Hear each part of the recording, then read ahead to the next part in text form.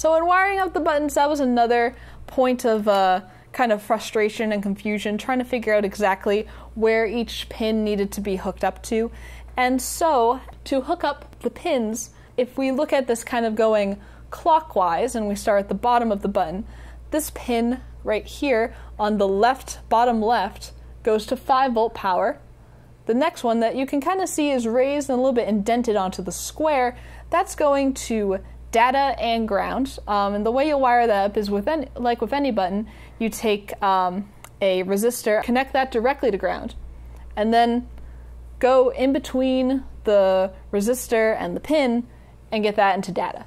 Then the other side, directly opposite the data pin for the button, we have the two data pins for the LED. How's that work? You connect the one that's directly across from the button's data to data as well.